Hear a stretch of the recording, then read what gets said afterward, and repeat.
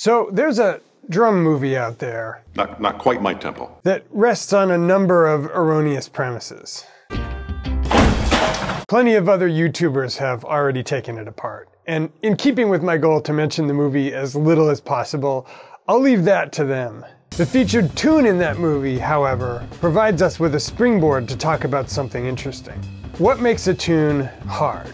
Is Caravan among the most difficult pieces to play on the drums? If not, which other tunes are more difficult? Finally, is it okay for a tune to aspire to difficulty for its own sake? Let's start from the whole concept of what makes a tune difficult to play. As you may know, I'm doing a mini-series of lessons on the subject, and I have some hunches. But let's start with Caravan itself, since at least some clickers on this lesson probably clicked on it in the hopes it would actually deliver on the promise of its title. And I will say, for a newish big band drummer, Caravan definitely presents some challenges. First, there's the beat that makes the whole thing tick. A jazzified version of a beat called the songo. As I understand it, a drummer named Jose Luis Quintana, or Changuito, invented the songo in the early 1970s as a way for the drum kit player to accompany the other drummers in a mambo without getting in the way of what they were doing.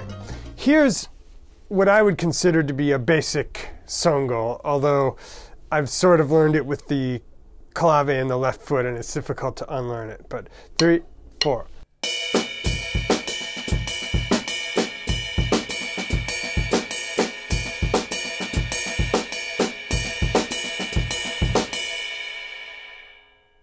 And here's one with the mambo.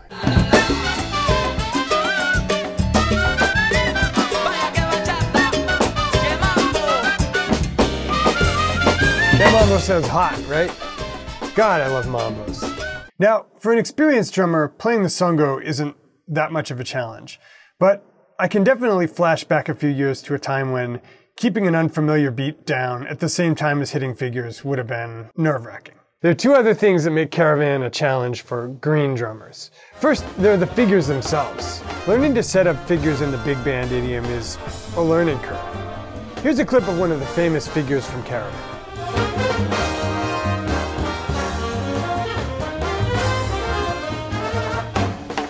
Now, when we first learn to read, many of us are tempted to simply play the figures, like this, 3, 4.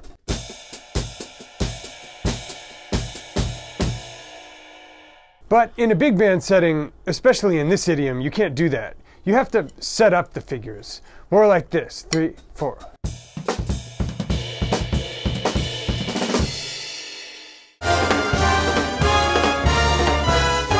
And the elephant in the room is the sheer amount of soloing.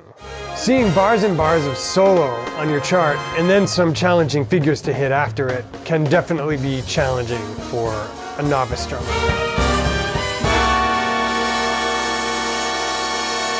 Especially with a taskmaster in your face. Word to the wise, guys. Practice those charts before you bring them in for rehearsal. Let's look at a real-life big band tune, which is hard in all the same ways Caravan is, but which is more difficult.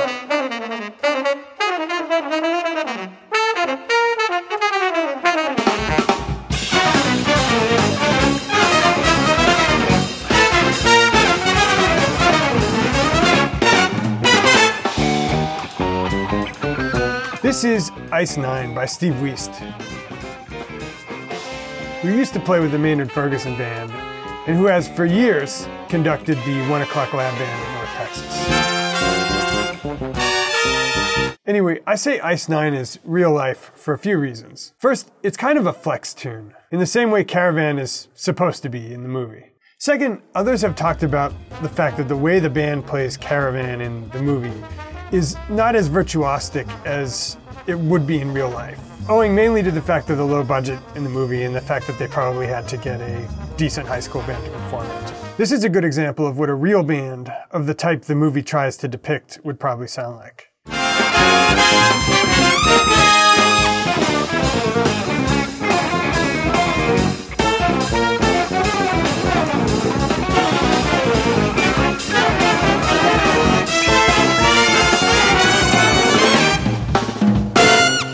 I like this as a basis for comparison also because it's hard in the same way Caravan's hard. You've got figures to hit, but they're more challenging. and you've got multiple different beats to maintain underneath it, from backbeat funk to this weird Birdland double halftime stick click thing. And when I say Ice 9 is a flex tune, we'll come back to what that means. More broadly, the ways in which Ice 9 is difficult are just a few of the ways in which tunes can be hard. This video on Caravan interrupts what was to be an ongoing series of lessons on what makes tunes difficult to play. A few weeks ago, I did a lesson on a tune called Cars 1 by Tigran Hamasyan.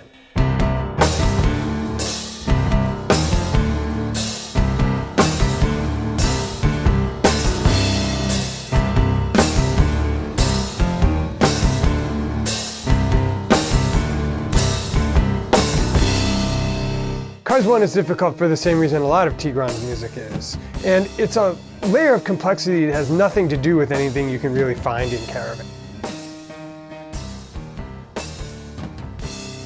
And that's keeping two contrary meters in your head at once. In this section, the band has to keep both 4/4 and 5/8 in their heads at the same time. The underlying beat is in 5, but the chorus has a phrase that's in 4/4.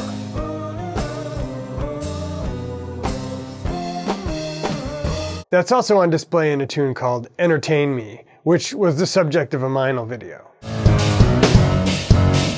In this example, listen to Arthur Natek keep 4 with the backbeat at the same time as he makes reference to a counter meter that's going on underneath it.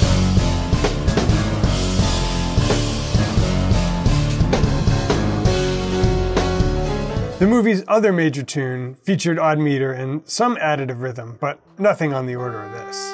This is a tune called Announcement by the Finnish pianist Mika Pohjola. This is textbook additive rhythm because maintaining a common beat doesn't really get you anywhere. You might as well just memorize all the little twists and turns.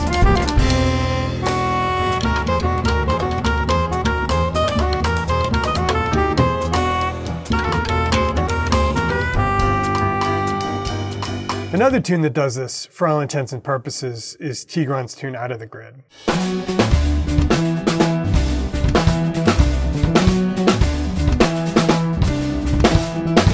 Here, it's not the polymeter you're memorizing, so much as all these 5/16 rest bars and the exceptions to the main rhythm.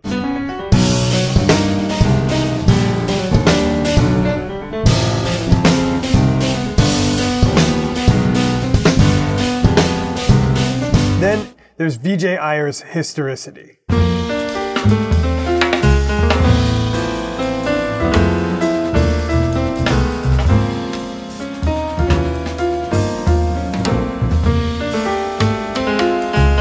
This solo section contains a bar of 2/4, a bar of 3/8, and a bar of 5. A phrase that repeats, with an interlude of 7/8 and 3/8. The challenge for Vijay's band, as I'll talk about later, is doing this all without breaking a sweat. Finally, there are many more ways to be challenging in the same ways that Caravan is. Catching figures, then soloing over them, for instance.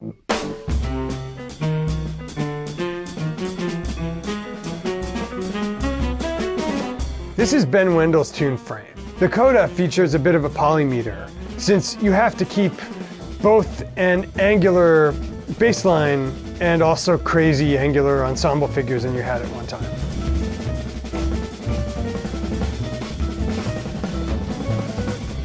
Or just plain old-fashioned, hard to remember, hard to count, counterintuitive figures.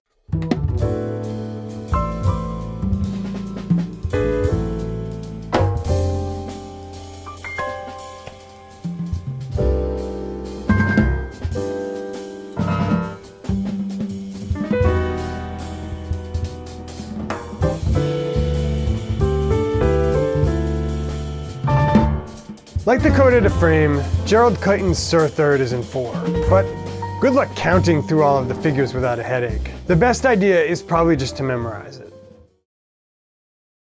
Which brings us to the jazz snob portion of this lesson. I mentioned that Ice 9, like Caravan, is kind of a flex tune.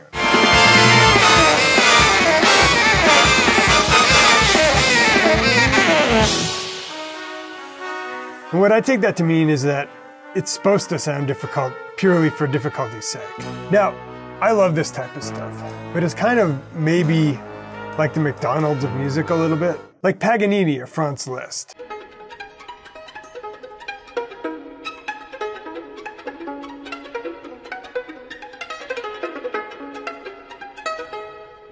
Both wrote music to showcase their virtuosic instrumental skills, but neither's really talked about in the same breath as composers like Rachmaninoff or Chopin, not to mention Beethoven or Brahms. To please art snobs, and I'm using this phrase because of my ambivalence about art snobbery, the music has to aspire to more than just demonstrating the skill of the musicians performing it. Take Tigran. Think about the feeling you get in your body as Arthur Natick performs those figures in Entertain Me. It's the same part of your body that used to respond to Metallica or Slayer. This is cool not because it's difficult, but because it's got 2, 3, and 5 beat phrases that kind of dance. And also because it's metal. The ultimate counter signal is a tune that doesn't sound difficult, but which is difficult, like Sir Third or Cars 1. In both, the difficulty is secondary to the musical goal. In Sir Third, it's this key center shifting, off-kilter sort of whimsy. And in Cars, it's the folk, well, dirge metal. Which brings us full circle to, why do people write difficult tunes? To illustrate, I want to call attention to a detail Adam Neely noticed about the movie. Look at these guys. They look like they're watching an interrogation. By contrast, watch everybody playing Ice 9.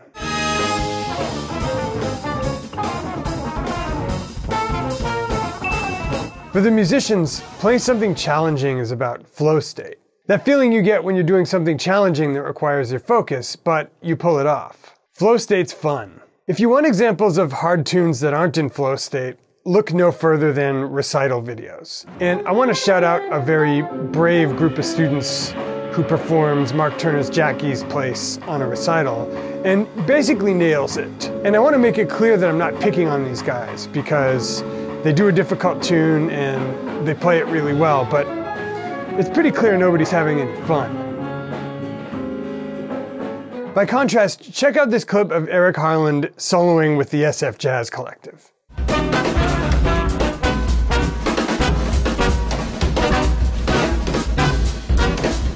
It's virtuosic and Eric's clearly in flow state, so everybody's having fun. Sure, there's suspense, but it's mostly, how hard can Eric crush it? Answer, pretty hard. You don't want me to stop it, do you? It's also what the Buddy Rich Big Band, by all accounts the inspiration for the band in the movie, was conspicuously lacking. Man, it looks like a chore. But I think Buddy's band is kind of the exception that proves the rule. So, is Caravan the most difficult piece to play on the drums? Not by a long shot. And let's be honest, it's not even that great an arrangement. Even Ice 9, a total flex tune, is a lot more fun to listen to. I'd 1,000 times rather listen to Duke Ellington's Haunting original.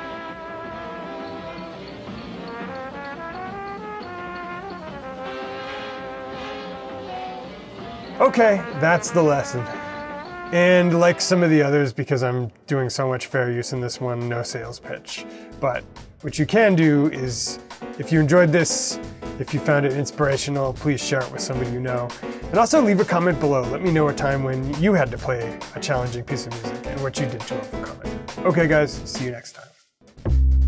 Yay, we're done.